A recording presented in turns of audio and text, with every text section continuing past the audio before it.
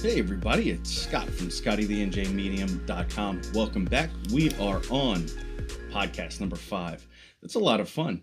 I'm not losing any interest. Hopefully you're not. The numbers look a-okay for what I'm doing, so we're going to keep pressing on. Last week we talked a little bit about the current Ghost Hunters episodes, and then we talked about some other really cool things. And then I got really busy, so I didn't record a podcast, but here we are. It's Friday currently today, Friday the 13th. If you're listening this after Friday the 13th, which you very may well be, did you have any interesting things happen to you? It's the middle of the day right now, and I haven't had any bad luck happen.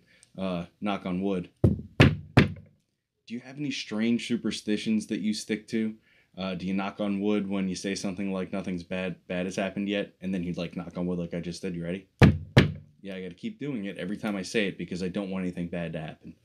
It's a really interesting thing, the Friday the 13th superstition that bad things will happen to you on a day like today. I'm not really sure where it came from because Fridays are generally a good day. If you work Monday through Friday, Fridays are like, well, it's the end of the week. It's time to get done with this stuff and be done with the week, and then go have your Friday afternoon happy hour drink. And if you're into sports, you go watch games over the weekend. Family person, hang out with your family. And if you're a paranormal investigator, Friday is the perfect time to start getting geared up for your weekend investigations. And then 13, somehow 13 got a really negative connotation somewhere. I'm not really sure where that happened or when, but I know obviously that it is bad. But generally, as far as numerology goes, 13 is a pretty solid number. And, that superstition of it being negative really followed into things. I'm sure you know this. If you've been on any building that goes above the 13th floor, that sometimes they skip that. They'll do 1 through 10, 11, 12, 14, 15. And then you say, wait a minute, don't try to trick me. I know that 14 is really 13. You just didn't give it the right label. So joke's on you. I know this is the 13th floor, if you want to think of it that way. Otherwise, it's a really interesting thing that they do there by putting that, by labeling the 13th floor 14 and skipping over 13, but whatever. So here we are, Friday the 13th. I hope that nobody in a hockey mask is chasing you down unless it's your thing and it's your Friday afternoon activity and you're out there hitting the ice. In any case, let's just talk a little bit about the Ghost Hunters episodes in the last 2 weeks. If you don't want any spoiler alerts and you haven't seen them yet, both episodes last week and this week were fairly good. I enjoyed them. One of the things that I enjoyed about last week was they went into a home that a woman was selling, and she was allegedly selling it because it was so haunted that she couldn't stand to stay there anymore. Well, that's interesting, right? Because you invest your life oftentimes and your life savings into a home or a house, and then to be run out by alleged paranormal activity is really interesting. What would it take for you personally to get run out of your home from paranormal activity, a ghost, or a general, let's just use the word haunting? So we don't know what the activity is, but what would it take for you to get kicked out of your house by a ghost or some haunting activity? I've lived in quite a few places that I would allege were haunted, that had some paranormal activity. My children, my eldest daughter, in one place that we lived, claimed that she would get held down at night. She would hear my guitar play itself when I was nowhere near it. And one time I even witnessed a piece of fruit jump off of a countertop. And for anybody listening that might be skeptic, I could tell you it didn't roll off. It didn't get hit by anything else and fall.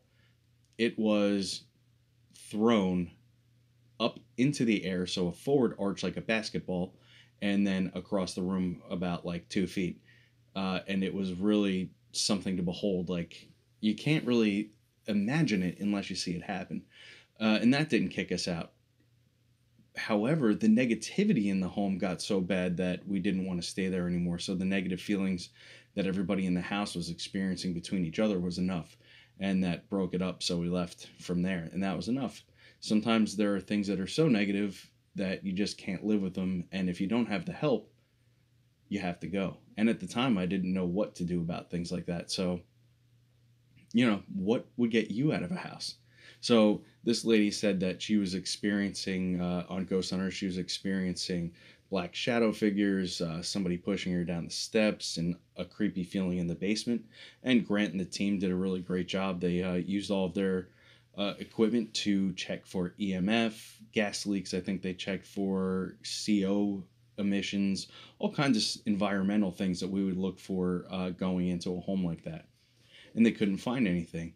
Then they checked the entire home, and there was nothing going on for several hours, as so the episode went. Then they brought the woman into the environment, the woman who had all of the claims, the homeowner, and things started to spike. And then they decided that there's a likely possibility that she was the reason for the activity. Perhaps that she was creating a PKE manifestation, or that she was creating a poltergeist scenario inside the home, which I thought was a really cool conclusion. However, just being how I am, I would just say like this. How would you get to that? So if we took her and put her anywhere, then we should have some sort of PKE manifestation. There should be something happening everywhere that she goes in order to come to that conclusion that she was the person with the energy creating the poltergeist around her. Okay, so anywhere she went, she would have activity, right? So I did post on one of the pages, and I just asked, and I don't ever do this to be negative or take shots at anybody, because that's not the reason I do any of this. But I did pose the question, like, did we consider what I just said there? And also, what are the chances that there was a entity or a spirit or just an energy there that she didn't get along with, or it didn't get along with her and it didn't like her, so to speak. We'll say like for a lack of better vocabulary words. And, her energy coming in acted as like a magnet. If you took the positive and negative, or a positive and positive, I forget how it works, but you take the two magnets and you try to press them together, and they push away from each other, creating energy like that. So who's to say that there wasn't anything in that house that was repelling against her, and that's why we got the energy spikes. And once she's taken out of the environment, the energy stops getting pushed into each other and butted against each other, so that stops. So that was like my thing. So we always want to test everything, and I know they're making a TV show, so I would give them the leeway. I wish I could have been there to just suggest that, and test her maybe in the hotel room or wherever it was that she was living, and see if they could get any other kind of activity around her aside from at the house, just to test that theory. Other than that, it was a really good episode, and that was last week's episode 3. Then episode 4 just aired, and that was really cool. They were at this place in Ohio with some sort of mansion, or it started off, or like a castle or something. I forget what exactly terminology they used, but it was in Ohio. And the owner's father started building this place from a barn, and then it turned into this like magnificent structure with like towers and turrets and all kinds of like interesting things. And they were having a lot of activity in the place. And one of the main themes of the episode was fire. So they had a kitchen burned down on location, and then as the team was investigating, a fireplace in one of the rooms was turned on after, I guess, people had checked all of the rooms to make sure there's nobody in there, and that there's everything's baseline. So I would imagine that a producer or somebody on the crew would have gone through and been like, okay, there's no reason, there's no fireplaces on, the beds are made, everything looks as it should. And then two of the cast members or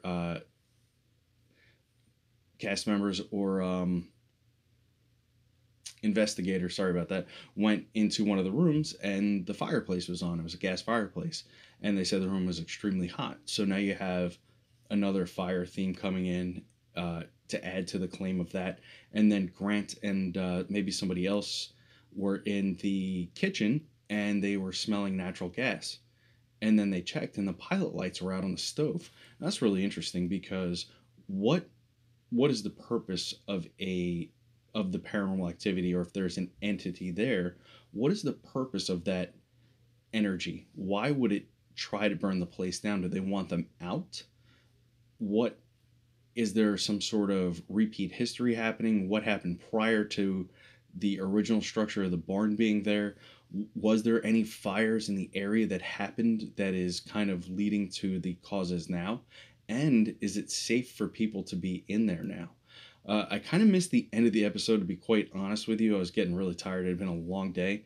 But I think that they had deemed that it was safe for them to stay there. Oh, and they also had, which I thought was a really great idea, they had some fire alarm installers and experts come in and check all of the alarms in the building, because the fire alarms had been going off quite often. And the guys who came in to check it said that there was no reason that they could find for the alarms to just keep tripping and going off. So it was really interesting that that just kept happening.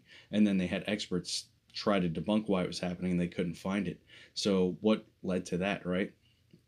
It's just something that I would personally think that I don't know how long they were there, but that's one of those cases where you want to stay on that as an investigator and really just keep testing it, test it through the seasons, test it through the weeks and the days, people coming and going, staff members. Like, you really have to get into that, because obviously fire is an extremely destructive thing, and there could be more than just a human entity at play there. And I don't mean, let's not use the D word there. Let's just go with possibly an elemental spirit that was there prior to any structures being there. And elementals are very tied to the earth, and they don't like human beings in their business. As a matter of fact, they can cause a lot of trouble. So that's something that they should really look into. If you don't know what an elemental is, we will get into that, and I'll make a note here on my little paper to talk about that another time. But basically, let's just say, like, elementals are beings or entities that have been there since, like, the earth formed, and they're really grounded in their spot. So there's something interesting to talk about. So let's go. Psychic Kids was on after that. I haven't watched it yet. I'm going to watch it later on tonight, and I'll talk about it next week. I figure I could watch these and talk about them a couple at a clip, and it kind of helps, break it down a little bit. Let's talk, because I like TV, and I always tell people when I do readings, like, boy, I watch way too much TV. I just love it. I love entertainment, and television obviously is a huge part of how we get our entertainment, and of course on YouTube and all those kinds of things. So one of the posts that keeps coming up on my other page, Scotty the NJ Medium's Paranormal Discussion page, is this new television show. It's not coming out on TV. It is coming on television, but it is coming out through like a streaming service. And I don't remember what it was, but I'll tell you the name of the show is called Murder House Flip. Okay, let that sink in for a second. Murder House Flip. So this isn't like Chip and Joanne Gaines are going into an old structure that's kind of beat up and they're going to turn it into your beautiful dream home. It's more like Ed Gaines lived there, and now Joe Schmo and his buddy Rocky are going to go in there and cover the blood-soaked walls up with paint and sell you the house. The premise of the show is that they're going into homes that were involved in horrific events, murders, and other types of tragedies where people lost life, and they are going to fix them up and sell them to, you or me. I don't know if they have to disclose that that's what it is. I assume that and I hate to assume things, but I assume that if you're going to go on a television show, that somebody has to tell you, like, yeah, you're going on the show because they have these houses that are going to be turned. Or maybe you already know that it's a house that bad things happened in, or a location that bad things happened in, and you're going to give it to these guys to flip it and turn it into something nice. Would you live in a house like that? Recently, I had read that Zach Bagans had purchased the Sharon Tate estate. I know that the original house was knocked down, but there is another house in its place. Maybe it would be okay to live there, but we know that spirits aren't always tied to the structure, but sometimes the location, right? So let's just imagine that the house was still there. And you knew what happened to Sharon Tate's very famous murder, right? With Charlie Manson, and she was pregnant, and she was murdered with several other people. Would you be able to live in that house knowing something like that happened? Or we could take somebody, a less famous murder. We could just make any scenario up where somebody was horrifically murdered and their life was ended shortly. Would you purchase a house that you knew something really negative things happen in? There was a movie called, let me think here. What was that movie with the guy and the family? It was in New York, right? And it like went, everybody like went, was like, oh, things are happening. And then the guy like went nuts and tried to kill everybody. Ed and Lorraine Warren investigated it. If you could think of what that movie was called, or what famous case that was based on, you leave it down in the comments and let me know. It's just completely slipping my mind right now. I'm joking. It's the Amityville house, right? Would you be able to live a place like that? I don't think I could. I don't think that a lot of people could live in a place like that. So this is a new show that's coming out, Murder House Flip. I will probably do my best to at least get my hands on an episode or two to check it out and see what it's about, and then report back to you when it is finally aired. All right, so let's take a quick little break here. My name is Scott from Scotty the NJ Medium.com. Thanks for joining me here. We're talking all kinds of cool stuff, and I have a couple new things to talk about here in the next segment. Don't forget, October 5th, I'm going to be at the Shanley Hotel with Mike and Brian from the Demon Files. They're better known as the Flannel Brothers. They're extremely talented and experienced paranormal investigators. And I'm going to talk about a little segment that we did on Facebook Live coming up here in a couple minutes. If you didn't check it out, it's still going to be available. And as a matter of fact, I'm going to make it available on YouTube as well. So if you have the chance, check it out. It was really interesting what happened during that session. And we're going to be up at the Shanley October 5th, 2019. I'm going to do a gallery reading. I'm going to raffle off a 1-hour phone reading.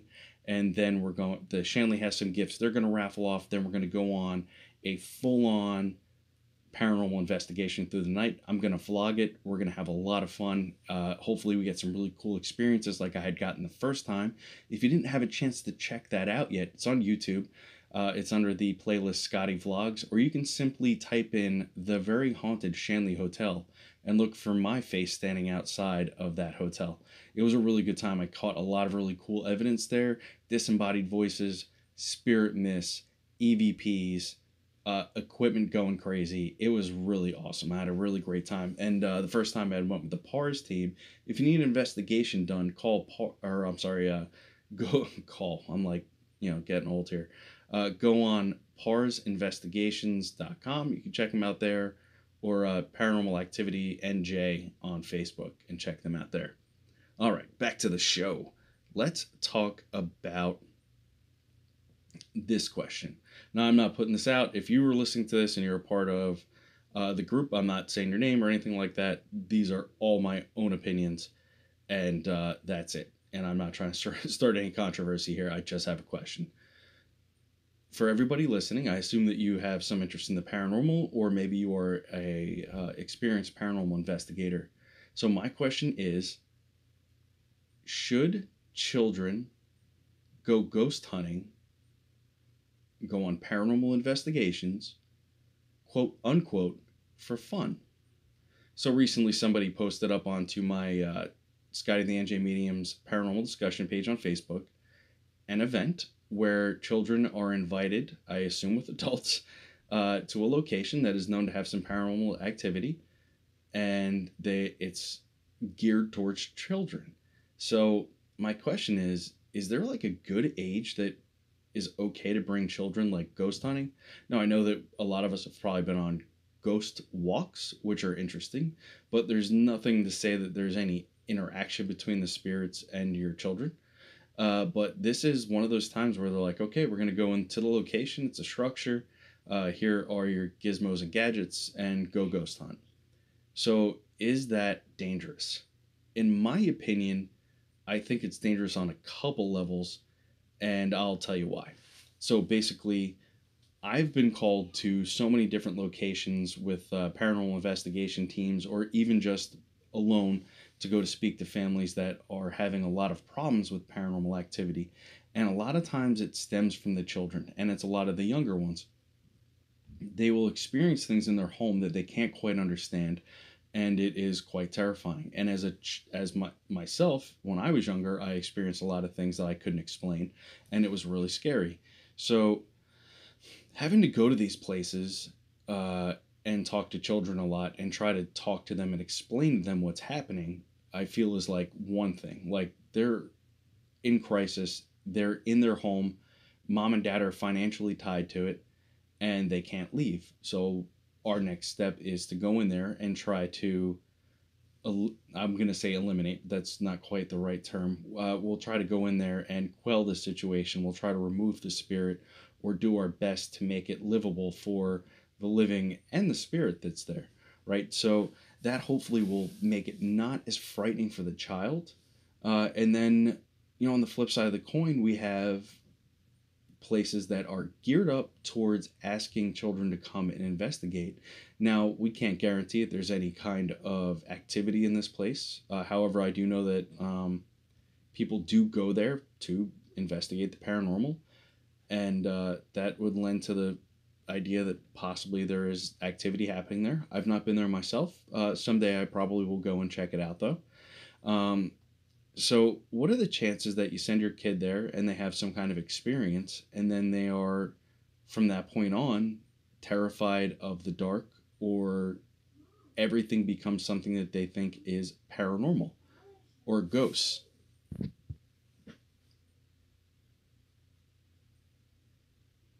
I feel like it could be a bit of a slippery slope. It's one that I wouldn't bring my own children to get involved in. However, later on in life, when they're old enough, maybe like 15 or 16, I could start introducing them into those sorts of environmental areas, into that kind of experience, and see if they're going to be interested in following and doing what I'm doing. And if they're not, hey, that's all right. They don't have to be.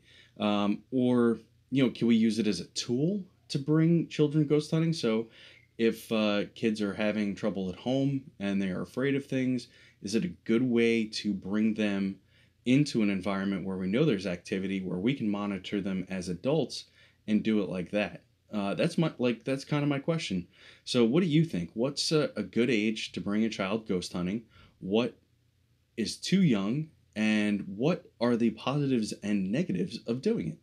And that's pretty much it on that topic. So that's something cool I think we could talk about. Leave a comment down below what you think. All right, let's get to the last part of today's show. Let's talk about what happened last week when I sat down with Brian and Mike and a couple haunted objects. Now, we talked about haunted objects a show or two ago with my buddy JT. He has had no paranormal experience, really, and if you listen to the podcast, I hope you did. You can check it out. What happened when we sat down with the haunted clown and the haunted doll? It was really interesting. So most of the gadgets that would give us some sort of visual or audio verification really didn't do anything. So the REM pods didn't do anything. The millimeter didn't do anything. The only thing that we had going was the K2 meter, and that really could have been due to the phone broadcasting a live event. I really thought about it later, and I think that that's probably what it was. However, it was spiking several times kind of on command, but it could just be a coincidence, and I really hate to make anything paranormal that could possibly be explained. So we got through, and this is what I'm gonna post up on to Facebook. I'm gonna make some clips of it and put it up for you to check out, and also on YouTube.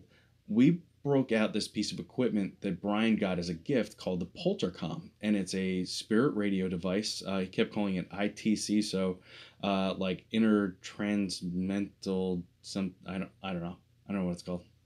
ITC. So some sort of spirit communication box, similar to a spirit box or ghost radio, or I guess it's not an Ovilus because it's not preloaded with information.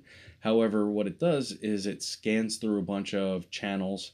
It has radio stations, right? And it creates white noise for things to generate their own voices through. Now, if you watched it, this is kind of a rehash. If you didn't, I'm going to tell you what happened. And then you can go check it out. So we broke out the Poltercom, and immediately the tension in the room gets heavier, and it's almost like we opened up enough to whatever was possibly attached to either one of these objects that we have, that the energy starts raising up, and I start getting chills, goosebumps, the whole 9 yards. And as that starts happening, we start to hear some really interesting voices come through the Poltercom. And what's really interesting is that one of the objects that I have is a doll, and it's from Jamaica, according to the writing on the dolls, from Jamaica. And the voices coming out of the radio have a very heavy Jamaican or island accent. I gotta tell you, that really freaked me out. And if you watch the video, you can see my reaction. Like, I was really taken aback by the fact that I could hear a Jamaican accent coming out of the radio. Now, we had used this on one prior occasion together, and we didn't hear anything like that. And Brian has used it several times, and he verified he's never heard an accent come out of the radio. Everything that we had, we're on the Jersey Shore. There's no radio stations that we are aware of that would have that kind of tone to it. So we don't have any like reggae stations. We don't have any island music stations that are coming through the AM or FM channels that we're aware of. And I did do a sweep in my car, digitally tuned radio in my Jeep, and I went station by station. I found, of course, country music, hip-hop stations, oldies, talk radio, but nothing that would have matched what we were hearing. So that, to me, is really interesting. So being a medium and a psychic, I have to really tune in and get myself ready to make communication with the other side. I have to prepare myself through meditation, sometimes a little bit of fasting, and I really have to focus. Now, we pull this Poltercom out, this ghost radio spirit box. We turn it on, and it immediately starts spitting out all kinds of crazy stuff. It says some pretty pertinent things that are relative to what we're doing, the information we're picking up. And it was that easy. So are we at an age in technology where we're getting ready to really break through and prove that there is more on the other side? How much further can the developers of this kind of technology bring things where we're just going to be able to turn on the radio, and then what's after that? The computer or the television, right? And just talk to grandma, or see our dog that passed away, and all of that kind of stuff. Like, how close are we to that? Have you ever had any experience with a spirit box or a spirit radio or a Poltercom?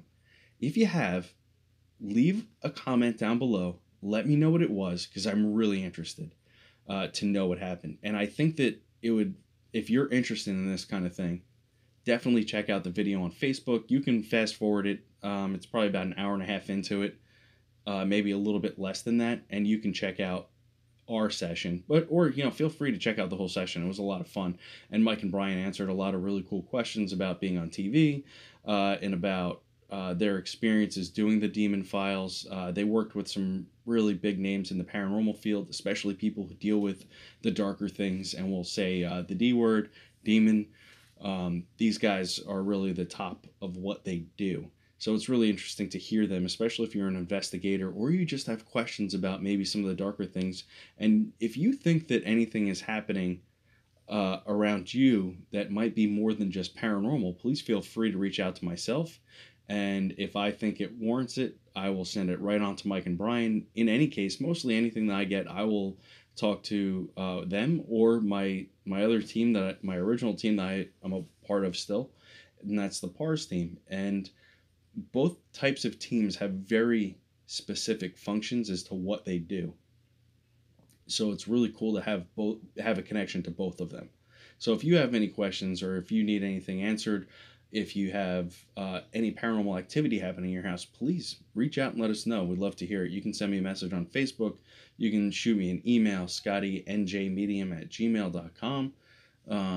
My Facebook, like I said, or you can go over to, what is that? ScottyTheNJMedium.com. I haven't said it a million times today, so I kind of almost forgot my own website. And that's what you get for staying up all night and watching ghost shows. You get tired the next day. In any case, it's been a lot of fun talking to you today. It's September, Friday the 13th. Watch out for killers with hockey masks. Don't try to outrun them. I think if you go in a lake and swim away, you'll be fine. That's just my personal opinion. If you can't swim, don't do that. If you can swim, I think it's a viable option. I don't know. I never really had the guts to watch those movies all the way through, so I might be full of baloney. Let's do that. All right, so stand by. Make sure that if you're listening to this on YouTube, click the like button, rock that subscribe button, ring the old bell, the paranormal bell, and then join us on all the things you can find us on: Instagram, Facebook, Foursquare, MySpace, and other such platforms. All right, guys, it's been a lot of fun talking to you. I'm Scott from Scotty the NJ Medium.com. I look forward to seeing you in the next one. Leave me a comment down below on things that you might like to talk about next time. See ya.